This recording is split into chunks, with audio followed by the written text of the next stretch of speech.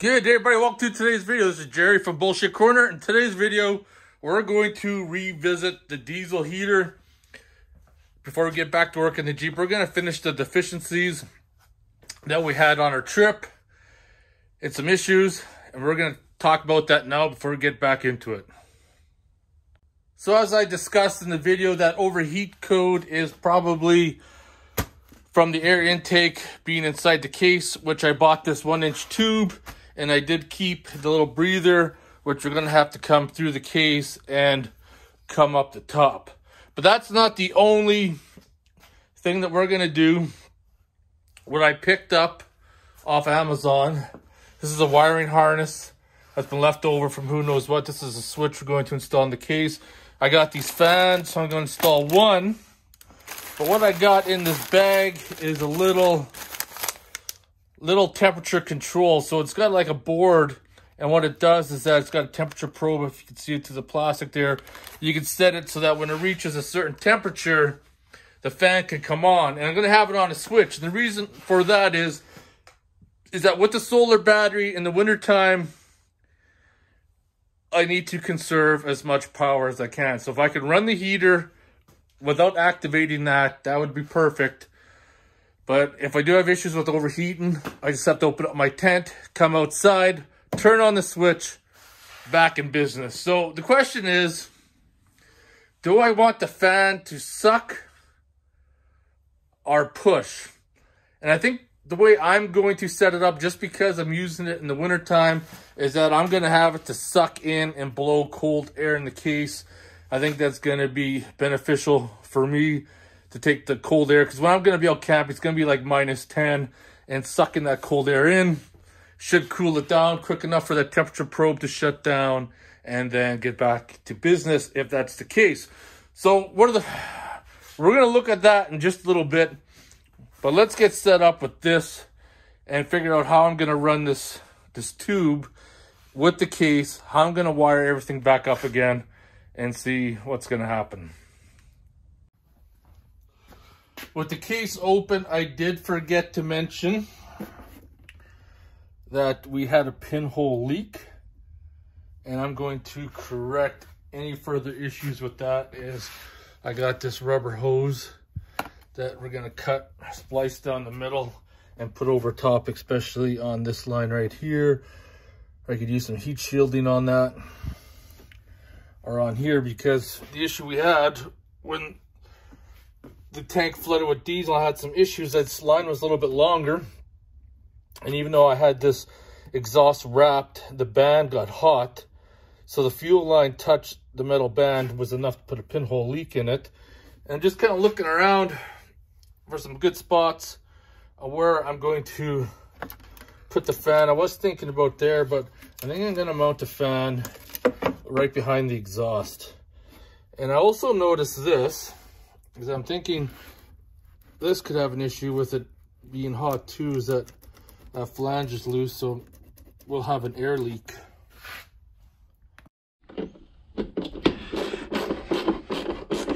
Yeah, I must have totally forgot to tighten that one up. Let's see. Definitely gonna go up to there. I'm gonna need probably about that much hose. So the hose is 1 inch. So what's my outside diameter gonna be? Roughly, probably 1 1/4.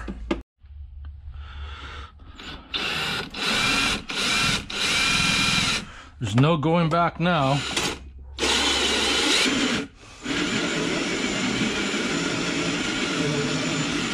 There we go. Now let's see if I can get this hose fed in here. And this should take care of the heating issues slash the flame burnout when it gets too windy, because it'll be protected now. There we go.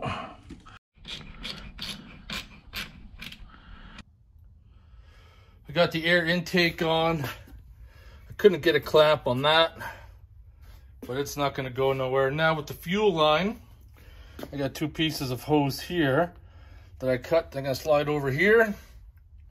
And as you can see, that one there is kind of dark, probably from the heat. I got a longer hose that I'm gonna feed on there, and that'll take care of the issue of any more problems with that hose.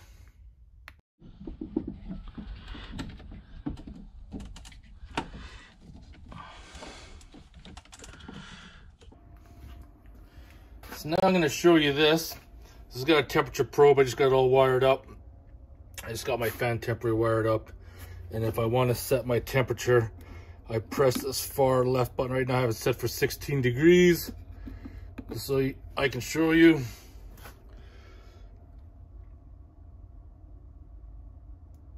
And what I'm going to do is I'm going to hold that probe. The temperature is going to go up. It just clicked in. See the fan's running. It has memory too. So let me just bring the probe over here to the fan so it'll cool down quicker. 16.2. There we go, we just turned off. And it automatically retains the temperature that you program in, so I don't need a switch. Okay, now it's time to do some testing. I got some two-way tape to go on the side of the case. Thermal probe is just gonna sit right there. Probably gonna set my temperature for about 25 degrees. There's my fan. Everything's wired in, soldered in. Gonna be the moment of truth. See if it's gonna work. Let me get a flashlight here. It's gonna be dark. It's dark this time of year, so.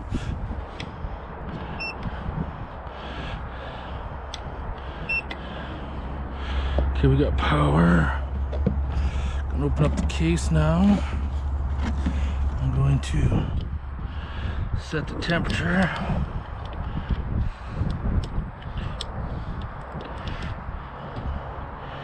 Probably 25 degrees is what I'm gonna set it at.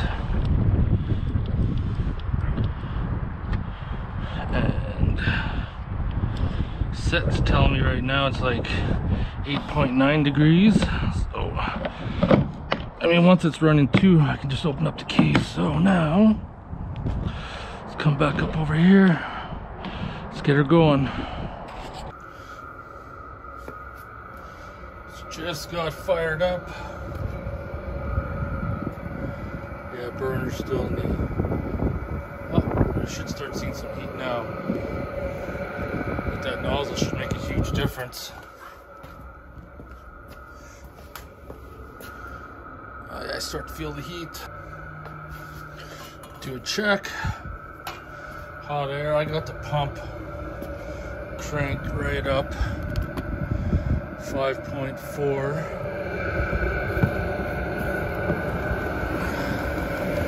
So we're like 15 degrees in the case now.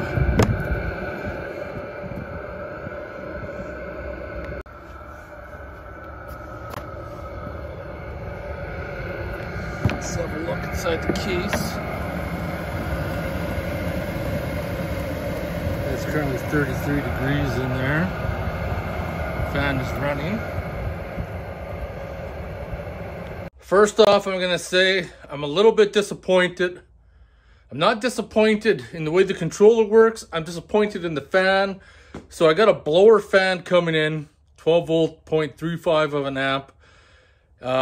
It's gonna be here in a few days. So I'm gonna take that fan out, replace it with a blower fan, probably up my temperature to about 30 degrees because I got it set at like 26 right now, and the case seems to run at about 33, 34 degrees. Full blast. So I think I'm going to, like I said, boost it up 30 degrees with a blower fan. It's going to move a lot more air. That computer fan does not really move a bunch of air at all to make any kind of difference.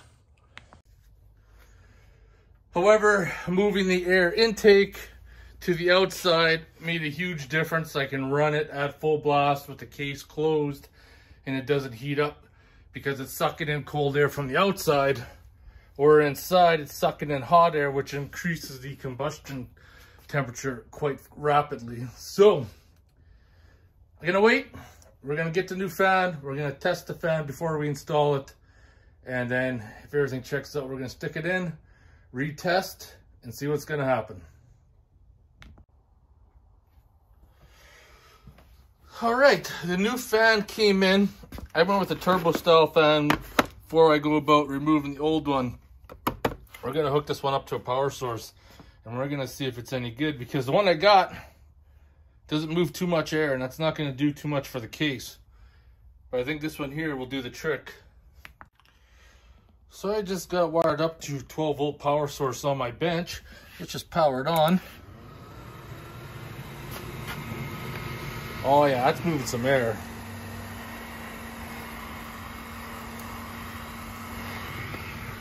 You can blow stuff around with this. Look at that.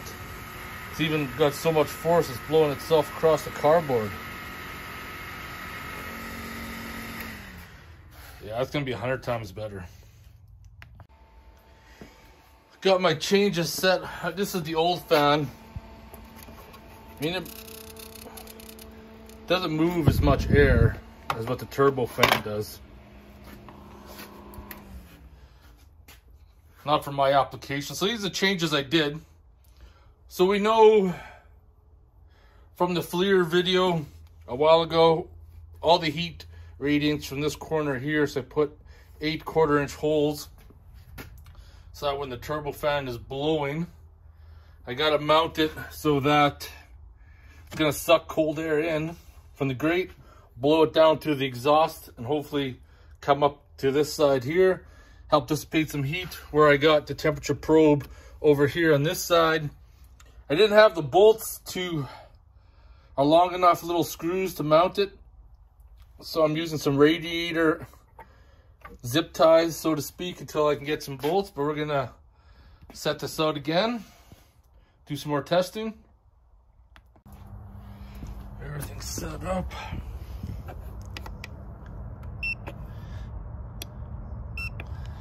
So what I want to do is change the temperature. I got it set for 25, but for testing purposes, we're gonna lower the temperature. Let's go 19. Out in the bush, I'll have it like 30 degrees. All right, let's fire it up.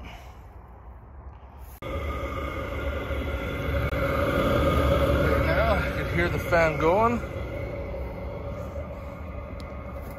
Does it use up too much more power? No, it seems to be about the same. Let's crack this open.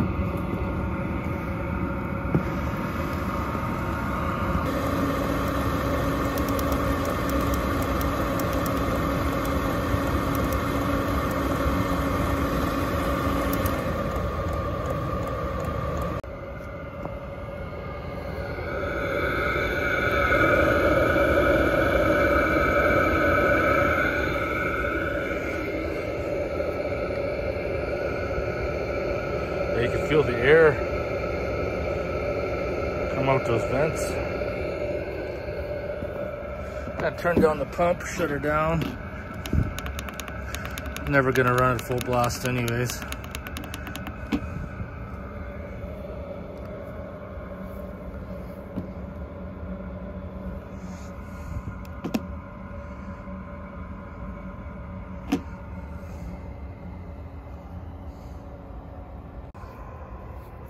There we go.